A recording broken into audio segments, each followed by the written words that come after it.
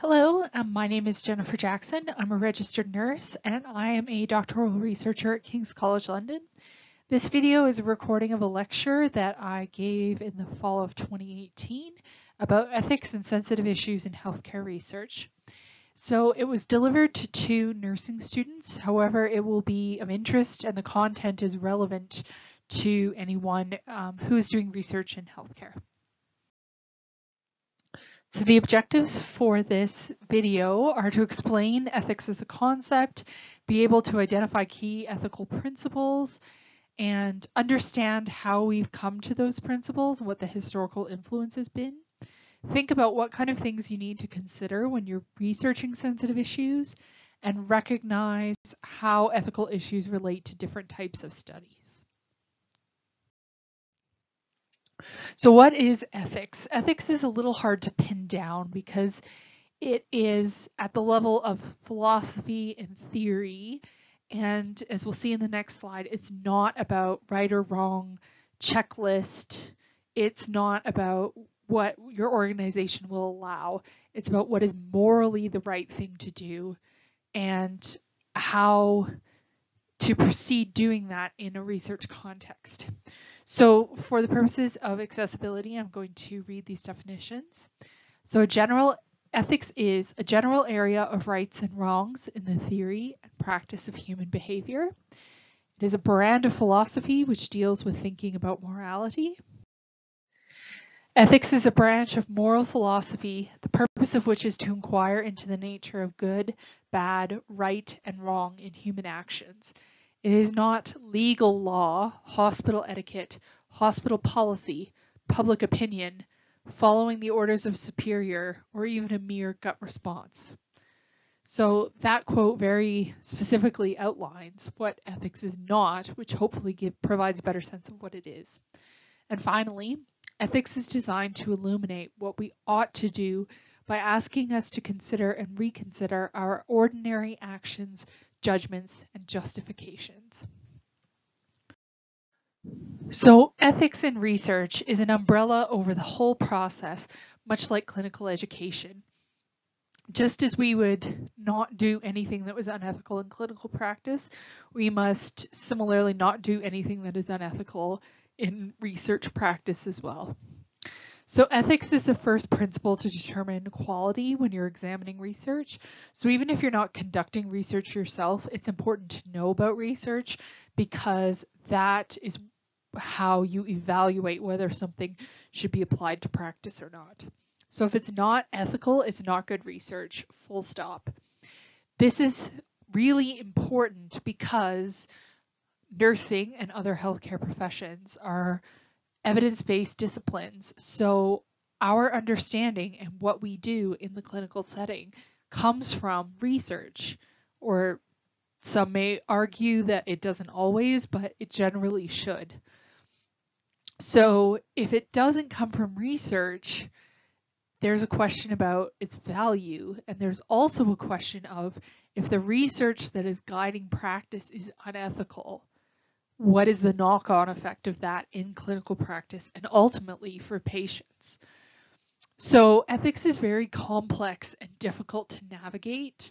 When I initially started nursing, I thought ethics was don't hit your patients, don't sleep with your patients, don't steal from them, and don't kill anyone and don't do anything horrible like those nurses you read about in the magazine from the college. Now I have a much more nuanced understanding of this and recognize that ethics is actually very complex and very difficult to navigate when you're doing studies and generally in clinical practice as well.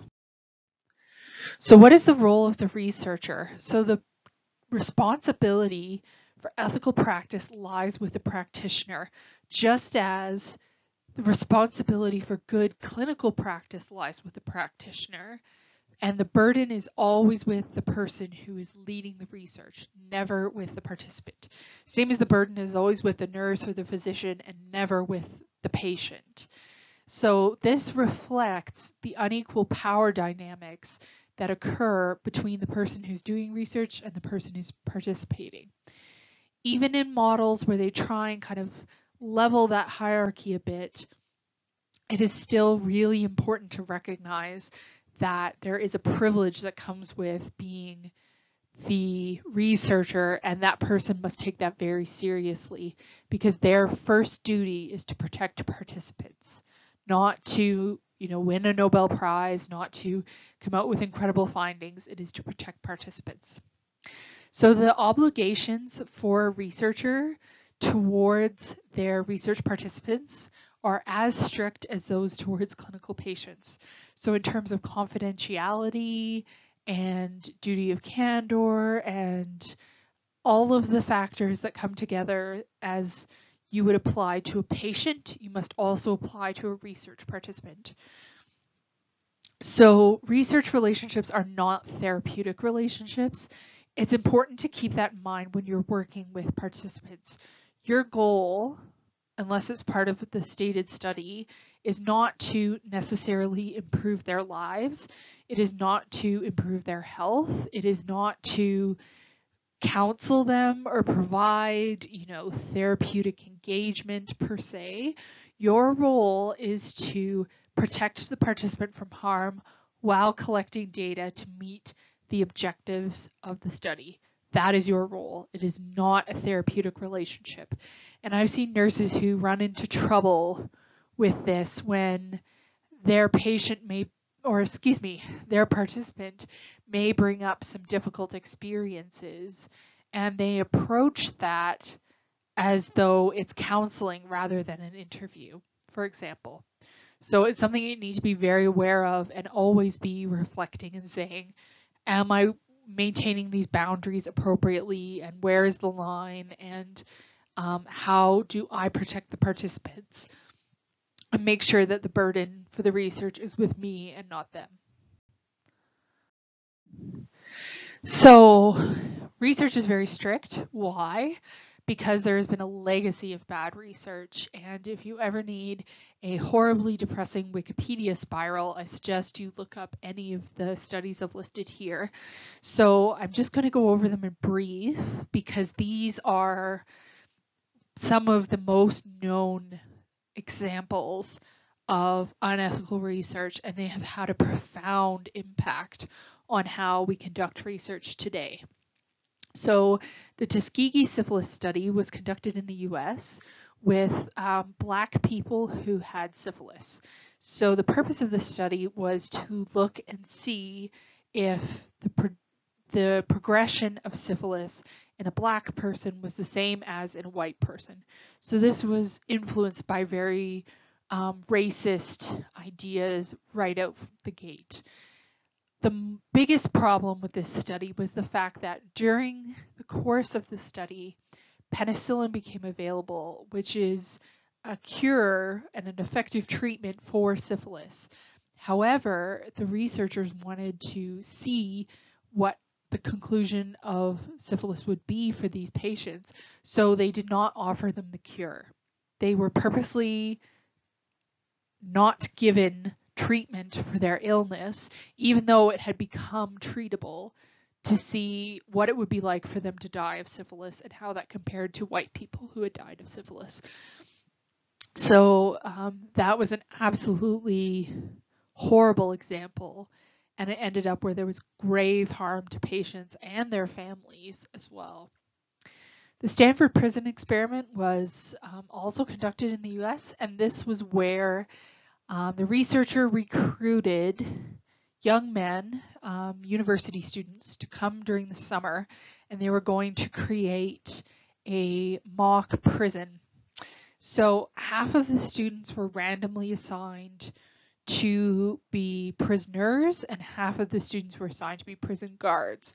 So the students that were prisoners, they were put in cells, they were given, prison clothing, whereas the people who were the prison guards were given reflective glasses and uniforms and things that kind of gave them a bit of a power differential over the people who were prisoners.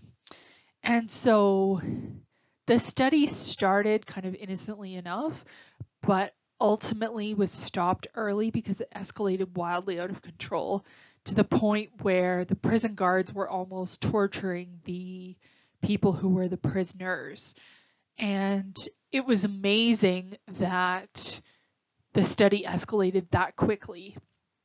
So the Stanford prison experiment ultimately was unethical in that the way it had unfolded. The researchers did stop it and have since been very frank about their experiences and that kind of thing, and that they almost were caught up in it themselves and didn't realize exactly how distorted it had become because they were immersed in it.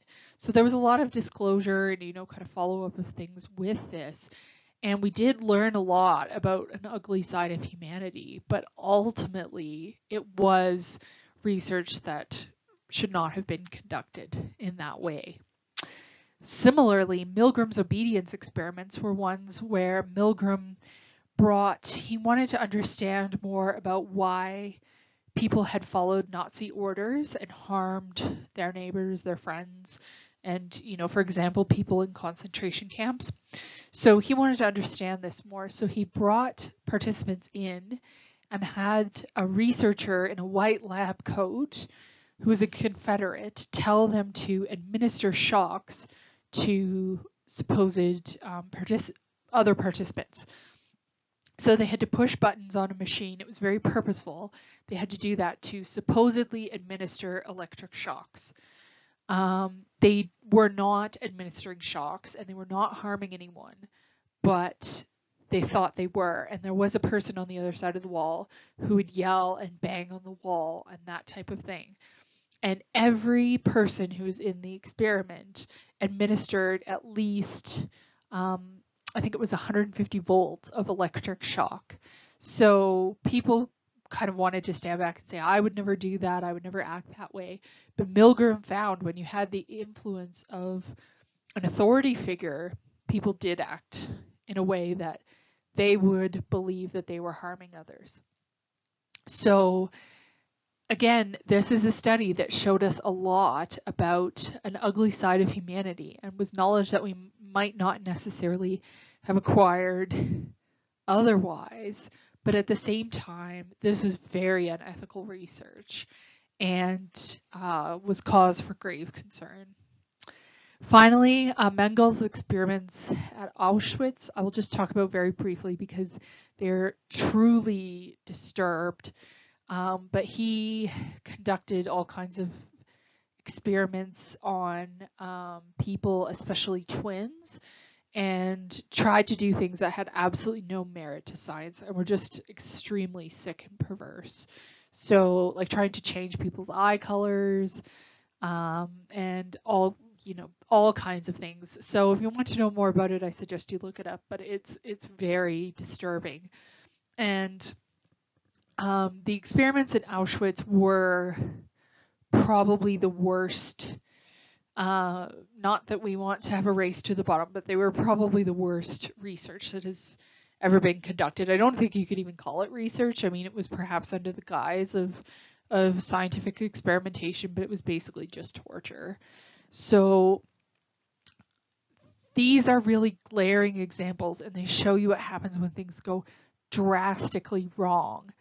But there are also lots more of subtle violations that it doesn't have to be this bad to still be a problem.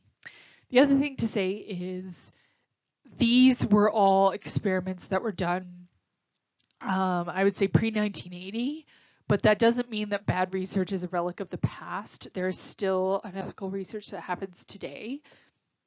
And I think the classic example of that is Wakefield and the vaccination studies. That was unethical research that was published and has caused how many deaths and just huge amounts of harm. And so for that reason, we can't say that we've completely learned to move forward. Ethics in research is as relevant today as it ever has been.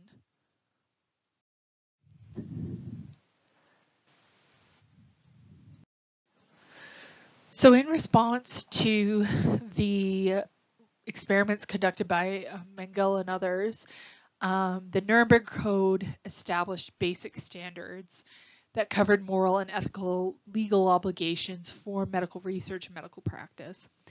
These have been made more sophisticated now, but they still form the basis of everything that is used currently. The focus here was on informed consent. People must know what is happening to them.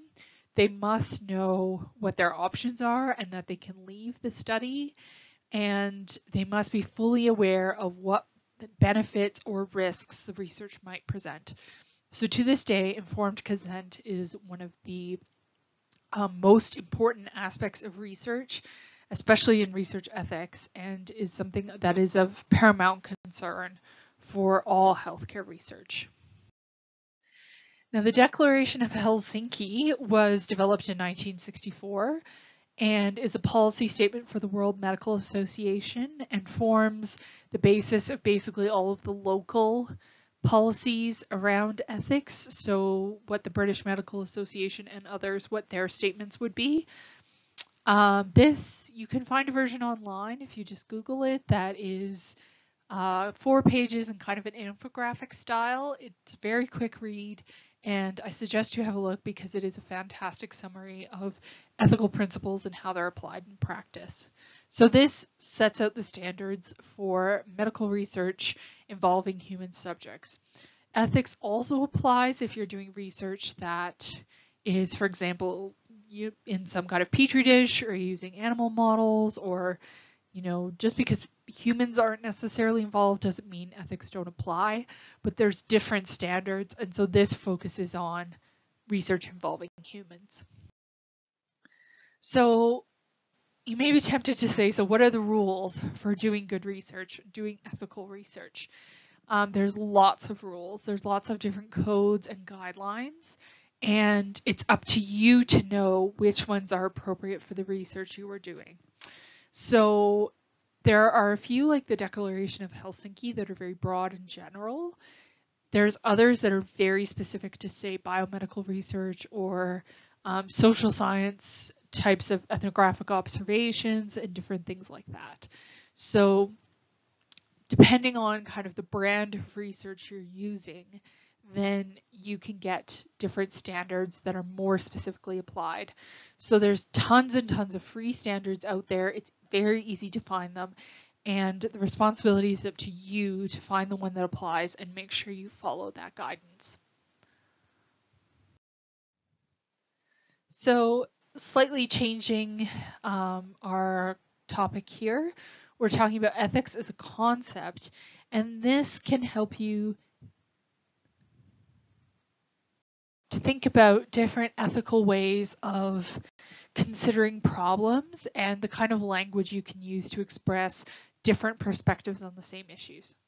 So consequentialism, or also called utilitarianism, is the idea that the end justifies the means. So the end goal is the most important thing. Deontology, in contrast, is the idea that the means are the most important. So essentially that the end doesn't necessarily justify the means, that you have to look at how something is achieved rather than what is achieved.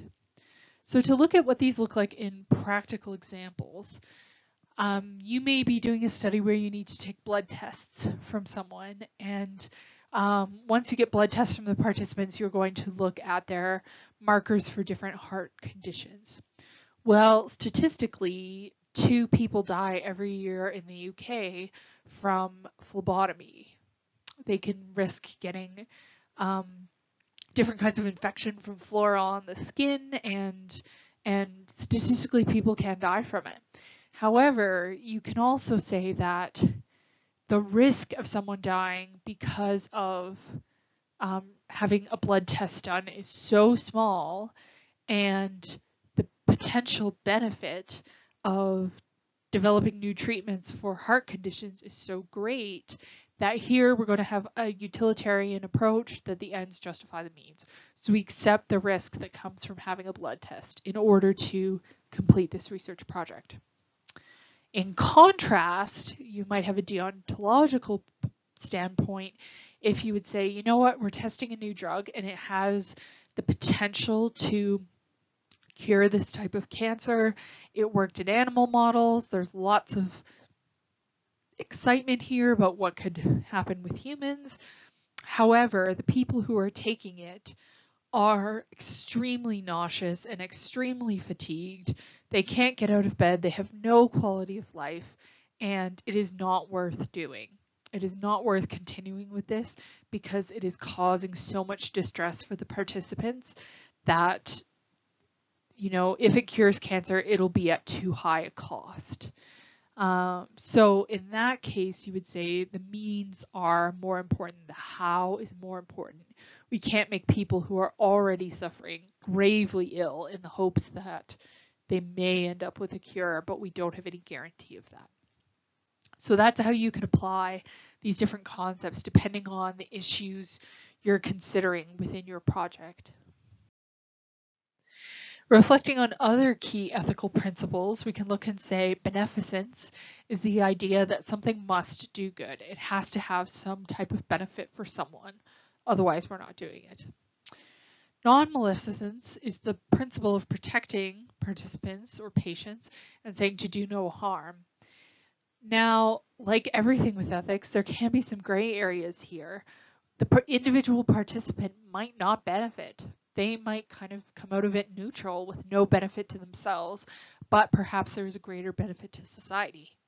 Or there might be a very small or measured amount of harm, such as reliving a traumatic experience or potentially having an uncomfortable procedure, but also there may be benefit in the long run. There also may not. So it's important to weigh these things up because it's not black and white as to yes, this does good, no, this does no harm.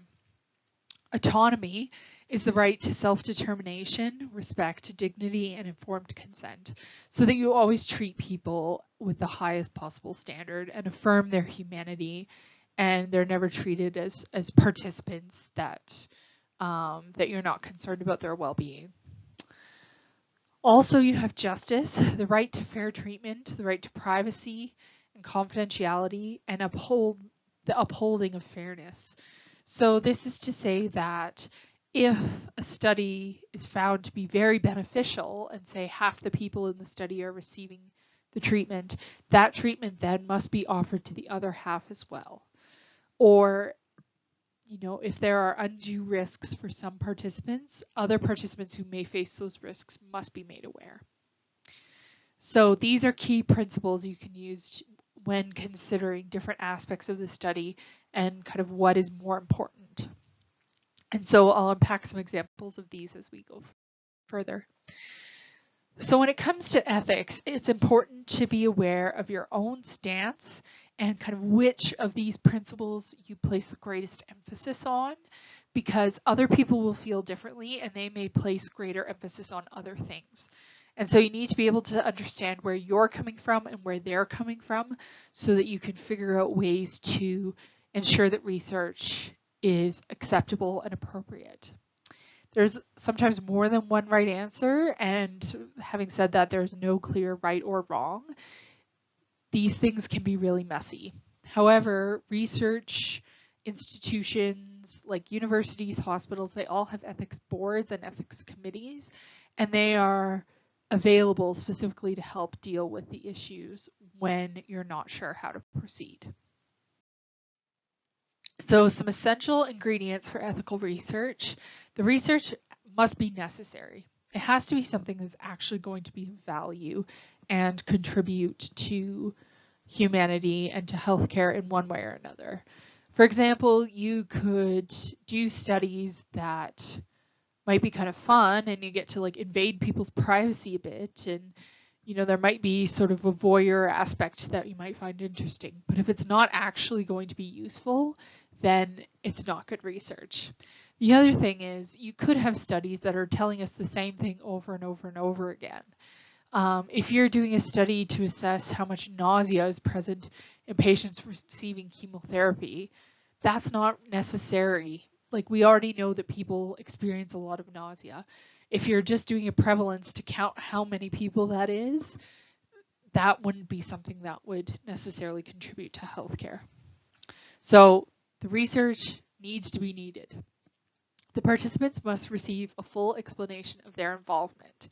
Now, there are exceptions to this because sometimes you can have what's called the Hawthorne effect, which is where people change their behavior on the basis of knowing that they're being observed. So if you want to see someone in their kind of natural environment or with their normal behavior, you might not tell them you're watching them. The other thing could be considering if you are looking at crowds or large groups. For example, you might not stand in the middle of, Oxford Circus or Times Square with a megaphone and say, I'm observing your health behaviors in your eating right now, so act normal.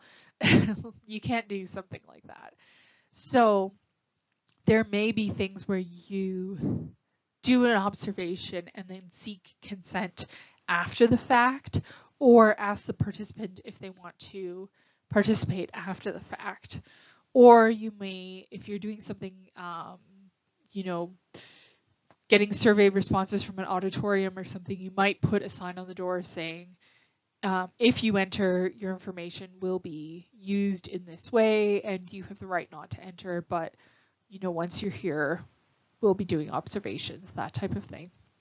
So generally, if you don't tell a participant all about the study before you collect data, you must do so after. So you must follow up with people and say, I observed your practice today. This is the study. I'm wondering if it's okay that I include your data. They may say no, in which case you have to remove all of it. Another option is you might tell people, like there might be some deception. So you might tell them you're studying healthy eating, but actually you're considering something slightly different. You're looking at perhaps family dynamics during meal times and how that relates to attachment styles. So then somebody knows that they're being watched, they know that they're participating in research, but you maybe don't necessarily tell them exactly what you're looking for. And again, this will be one that at the end you must go back and tell them everything and make sure it's still okay with them to participate. So depending on the type of research you're doing, sometimes there can be gray areas that it is acceptable to get around, but you would want to be working with a senior person who has experience doing that because it's something that would have to be done very, very carefully. So you must have consent. Most of the times a person must sign a consent form. There can be cases of if you proceed with the survey online, for example, that signals that you have consented to the study. But one way or another, you must have consent and you must maintain confidentiality. So generally when you do research studies, there is no medical records department, like you are medical records. So it is important that you are maintaining all of the paperwork. It's not just getting stacked in file folders. You have to be meticulous and very, very detailed about how you keep records of everything and everyone in the study so that nothing is being lost or misused. So further ingredients. The researcher must be trained and qualified in the appropriate method. The person doing the research has to know what they're doing. Just as you would not send someone who's not trained in to do a patient's leg dressing, you would not have someone who doesn't know about the method to go in and to do research. So you might have somebody say, oh, I'm just going to go talk to people at the homeless shelter and, just chat with them about different things. Like, well, have you practiced interview technique? Do you have an interview guide? Have you thought about how you're going to troubleshoot different issues? This is a vulnerable population. How are you going to approach that? So it's something that sometimes people think, oh, you just talk to someone or, oh, you just give them a survey, but the researcher must be qualified in order to do what they're doing. Participants must be protected. That is one of the foremost points for any researcher. And I have here protected from pain, harm, suffering, and injury. There can be slight degrees of discomfort that are acceptable. For example, if someone's receiving a blood test, that does hurt. That's not neutral, but then at the same time, that is considered in the context of the whole study as being can be considered a reasonable risk. So you must determine that if someone does experience a small amount of pain or suffering or something like that, that is reasonable and the participant is aware that that is going to happen. The other thing is studies have often been stopped if it seems that harm is being caused to patients. So if someone is trialing a new type of medication and patients are not tolerating it, that counts as harm. And so in some cases, studies are stopped because it's not ethical to proceed. The relationship between the sponsor of the research, and the researcher must be made clear. And you would think, yes, that's obvious, but there have been studies, for example, there was a blood replacement type of synthetic plasma that was being used with patients, and then it was found out that the person who had done the vast majority of the research on using that type of synthetic plasma was paid by the plasma company. So that is a clear breach, and you must clearly say who paid for the research and what organizations endorsed the research and what are you doing. That must be made clear throughout. Also, ethics is not something you can just tick a box that it's done, you filled out the form, and now you can move forward. Ethical issues are something that must be reviewed throughout studies, and you have to consider it all the way along. Further to that end, here I'll provide some examples of different types of issues that come up. So when you're thinking about planning a study, you need to make sure a study is feasible, that you can actually do it, that you can actually get the information that you need, that you have considered as much as possible in terms of where are you going to store the information, how long are you going to keep it, how are you going to make sure that the participants are not having undue burden, what happens if something goes wrong, what happens if a participant is harmed, what support can you offer participants after participating. There's all kinds of things. So you must make sure that you are very thorough in planning. Now there's ultimately always something that comes up in a study that you didn't think about that just catches you by surprise. However, you should have enough in place that it's something that you can deal with, or at least you know who to approach to address those issues. So in terms of approvals and funding, this is very challenging because funding is extremely competitive and people may try to inflate the importance of their study or take an inappropriate slant on pilot work to try and make them a more suitable candidate for funding. People might skip over parts in terms of their approvals and that kind of thing. So it's very important that you're really thorough and you're honest about what you hope to achieve to the funder and that you demonstrate you have good plans to get there. When you're recruiting participants, you need to make sure that you have ethically recruited them. There can be a tendency, I think with nurses, we're very good at coaxing people to take medication sometimes. Not necessarily, if they are refusing a medication, but if they're, I don't know if I want to take that today, we can kind of coax them into it. If you're recruiting research participants, you cannot do that. You cannot coax them. You have to be honest with them about the benefits and risks of participation, and if they say no, you have to leave it at that. Now, if you are one participant away from finishing your PhD and you're running out of time and you're running out of money, that can be a really difficult thing to do. If you're under a lot of pressure, it's hard, but it is very important that you keep in mind that participants have to be able to say no or withdraw their data, and you can't try and influence them otherwise. When you're collecting data, you need to make sure that you're doing things that are ethical. I've had challenges in my interviews where participants have brought forward something that is, I haven't had anything that's outright alarming, but there have been things that are concerning. And it's saying, do I keep audio tapes where someone has said this? How do I keep their name separate from their interview? And how do I account for the fact that they, have said something like perhaps that they're using a lot of alcohol after they're working in a clinical setting? What do I do with that? You can also think about if mistakes are made with collecting data. For example, if you're conducting a large trial and a big chunk of it is missed. What are you going to do at that point? In terms of analysis, you have to have ethical analysis of your data as well. Sometimes people think, well, I need to get publications out of this, and so they'll just run analysis on every possible thing until they find something that's statistically significant and put that forward. Or they might say, I don't like the findings of this, and not analyze like the last several interviews in the hopes that that they'll get the results they want. So even at the analysis stage, you have to make sure that you're doing appropriate analysis. And also, if you're using statistical tests, that they are the right ones. Like, participants have trusted you with their data, and if you're not using it appropriately, you're violating that trust. And finally, in terms of sharing findings, participants have a right to know the outcome of the study. I knew of one researcher who didn't like the outcome of the study, so he didn't publish it.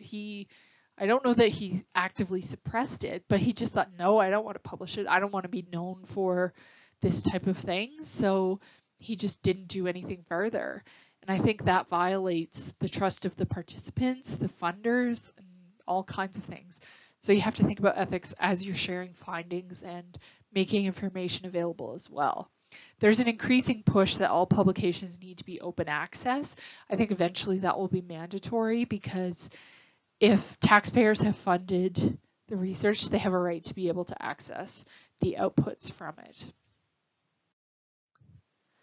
So in terms of securing ethical approval, all research that's done in healthcare must have ethical approval, and you cannot start without that approval.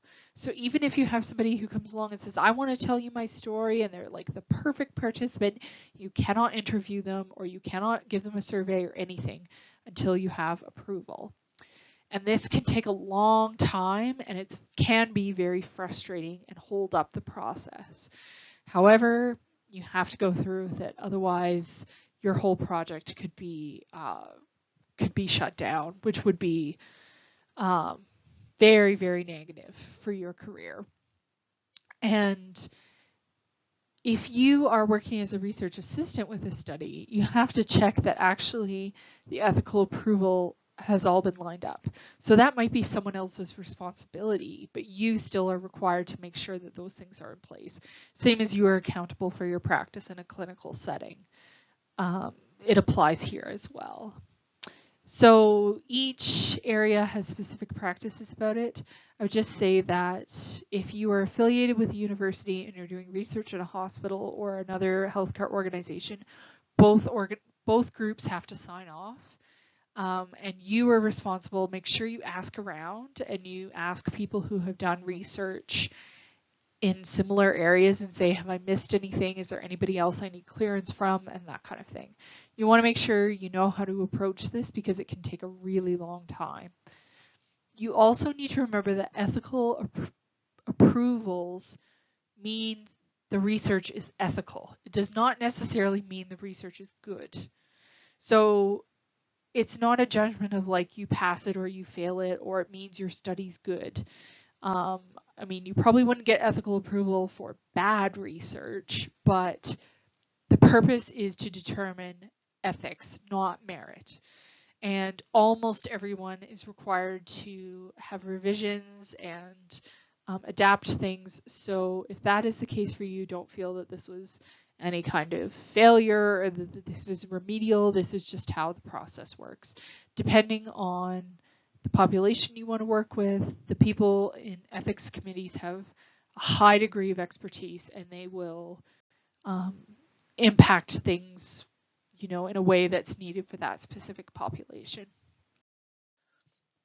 So in terms of vulnerable groups, there are lots of people who it's at increased risk to have them participate in research. So children, pregnant women, learning disabled, mentally ill, terminally ill, embryos and fetuses, foreign participants, minority communities, or people who are unconscious. You could add refugees to that list. People who are homeless, Anybody who is at like a social disadvantage or is unable to communicate, they are going to be a high-risk group. Now, this does not mean that we don't do research with them. We need to do research with children. We need to do research with pregnant women. But we have to be that much more careful, knowing that they are vulnerable and that there is that much more responsibility placed on our shoulders as researchers. So you have to be very thorough, very careful, and make sure that people understand that they can stop the study and that they do not have to participate. You also need to consider someone's ability to speak back to say, I don't like this, I don't want to do this, and you may have to come up with different ways of signaling those types of things if someone, or having the families agree if someone isn't able to do that themselves.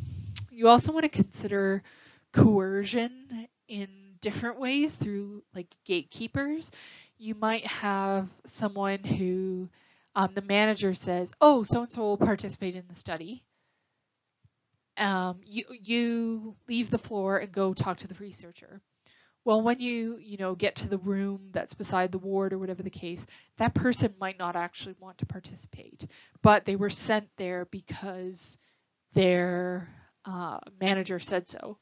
So in that instance, you might say to them, we don't need to do the study if you don't want to. We can just have a chat for 20 minutes if you prefer, but here's the information about the research, and make it very clear that if they don't want to participate, they don't have to, and you can, chat about the weather for 20 minutes, and then they won't lose face, and their manager won't necessarily know that they refused to participate. So sometimes you have to be creative about these things to make sure that you're protecting your participants.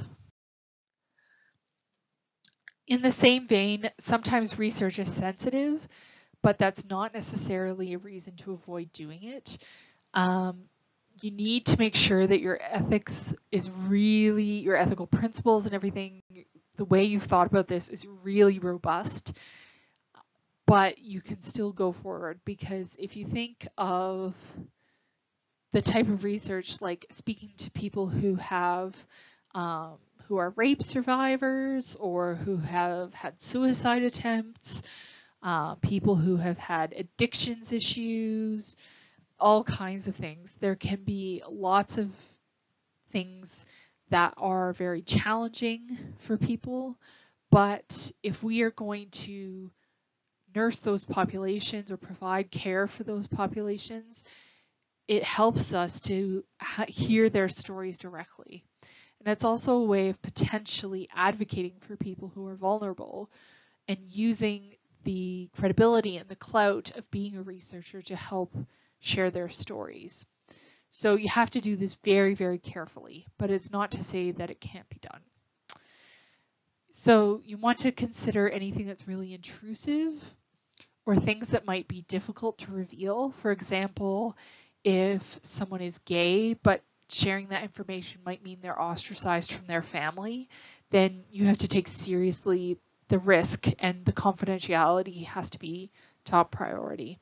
You can also think about political things and how might this impact someone in their work life and their family life. What risks are they taking to participate, and how can you try and mitigate those? One other issue I want to mention here that I didn't bring in earlier was that sometimes patients can be, or participants rather, can be paid for or rewarded for their participation in research. So you've probably seen, fill out this survey and you can enter to receive a £50 gift card. We have to make sure that when that happens, the reward that's being offered is not disproportionate to the participation, so that the reward is not coercive. So, for example, in the US, people are paid to donate blood. And then in turn, it turns out that sometimes people are donating blood because they are in financial duress, not because they are doing it for benevolent reasons. Now, that's not necessarily research, but perhaps there you can see that that if you're doing something because you want the money from it, and the money that's provided is a significant enough amount, then that it overshadows someone's ability to provide consent, then it's a concern. So generally, if you are giving someone like quote unquote reward for the participation, it should either be commensurate with their wage that they would receive. So if they come in for an hour interview, you might pay them for an hour of their time at the same rate that they would make, while they're working. You can also, the other thing that's considered is like giving them a token. So paying for, parking or transport to get there, and then a $5 or a £5 card to go to a coffee shop or something like that. So that is also challenging. You need to consider how you reward people, but it is good to acknowledge someone's participation and that there's an extra thing. They have gone out of their way to do that and to acknowledge that as well. Because as researchers, we completely privilege our research, yet research is often the lowest priority for people that are in clinical environments and dealing with constant fires that need to be put out and that kind of thing. So when someone makes time, you want to try and support them for that. Having said that, I did my PhD without giving any payment to participants, and I still had people who were willing to do the study. So it depends on how much funding you have and the nature of what you're asking people to do. So I have a group that was designed. So for the purposes of this video, I'm just going to read the scenarios, and you can consider those in light of the different principles on the screen. I'm going to do this because as much as I've tried to give examples going through this presentation, there's some really key examples here, and they all are things that have either happened to me personally or have happened to a research colleague of mine. So these are real life examples that are modern and very challenging as well. So when we think about, first is ethics in randomized control trials. I'll also try and link to this handout in the description. So ethics related to randomized control trials. So there's issues that you need to be particularly aware of around randomization and avoiding harm. So an example is a nurse is recruiting participants for a drug trial to treat an aggressive form of cancer. Half of the participants in the trial will receive the medication and half will receive saline. The trial is double-blind, so neither the researcher nor the participant will know which group they are in. One participant that you recruit is ecstatic to participate in the trial. This new drug will save me, he says. So how do you relate this to the concepts on the screen, and what would you do?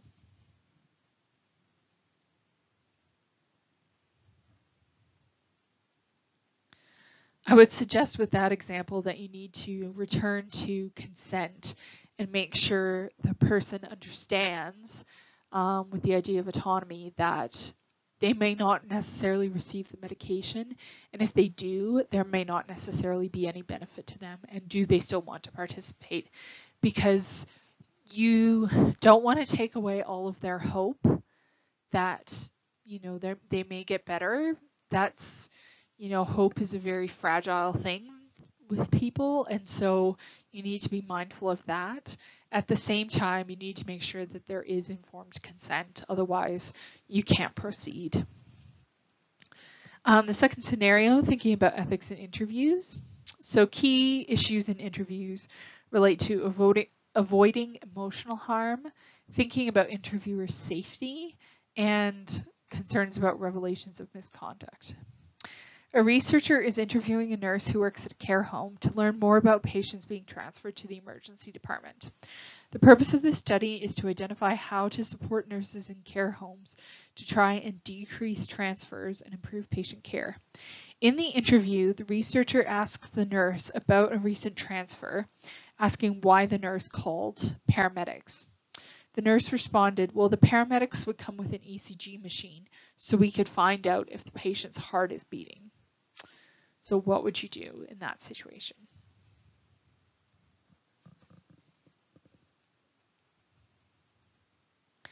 I think it's important to consider that as much as a healthcare provider or as a health researcher, as much as you have an obligation to your participant in this case, there's also a significant indication that that person isn't competent to practice, and they're a great risk to their patients.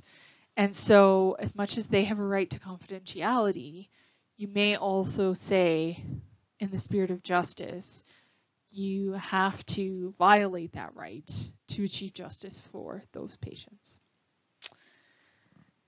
Thinking about ethics with questionnaires, you want to think about the appropriateness of the questionnaires and about the burden that they're placing on participants. So an example is that a researcher is collecting data relating to a large study about young people's health.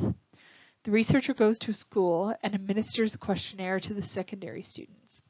The participants are assigned a code so that their names are not on the survey. The survey reveals that young people from one part of the city have high rates of drug use and many are involved in gang activity. It would be possible to identify who is participating in illegal activity if the codes were matched to participant names. So what would you do in that situation?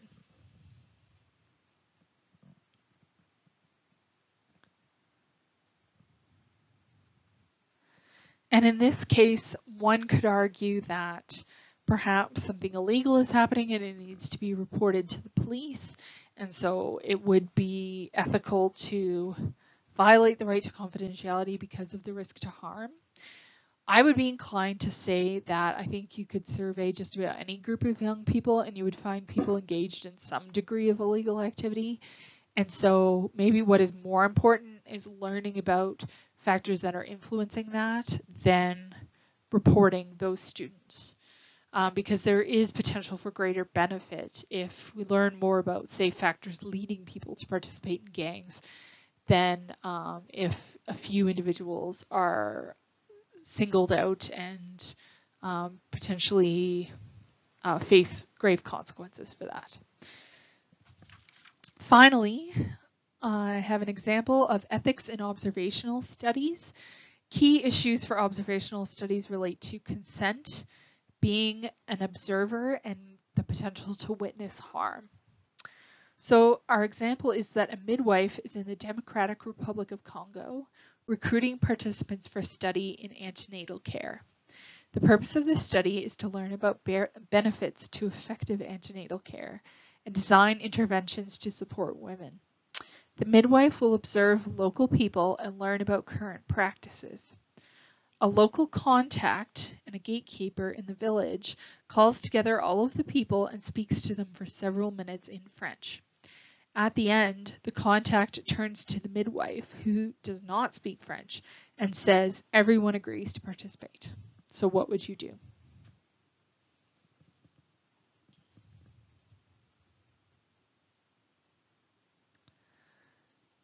So this is a challenging situation because not only are you concerned about the consent and that people who may or may not fully understand the study, I am also worried a little further back about why someone is doing this research in an area where they don't speak the language. And that's not to say that you always must speak the language with everyone you work with, but you shouldn't be relying on local gatekeepers for the translation. There should be someone on the research team who can do the translation so you know that consent is informed. Additionally, you would want to approach people individually and privately and see if they do actually want to consent. And if they don't, this again might be a case where maybe you just sit on their porch and you don't collect any data, but you're just there to help save face or to disguise the fact that they're not participating or any number of things. So there's a lot of ways there that you would have to be really careful. So hopefully those examples have helped explain how these different principles may be considered with different issues, and the ethics can be really messy. It's not necessarily straightforward, and for researchers these things are really hard, and that's why it's important to have good advisors and a team that you can talk to make sure that you are protecting participants every step of the way. So in summary, research must be guided by ethical principles because if we want our clinical practice to be ethical, our research informing that practice must be ethical too. In order to evaluate research evidence, we have to assess ethical conduct as well as the findings. You know, just because it's potential Nobel Prize doesn't mean that it automatically gets a buy on ethical qualities as well. That must be assessed first and foremost. And additionally, researchers must obtain ethical approval for their research and consider ethical issues at every stage. So here are the references that were used in developing this lecture.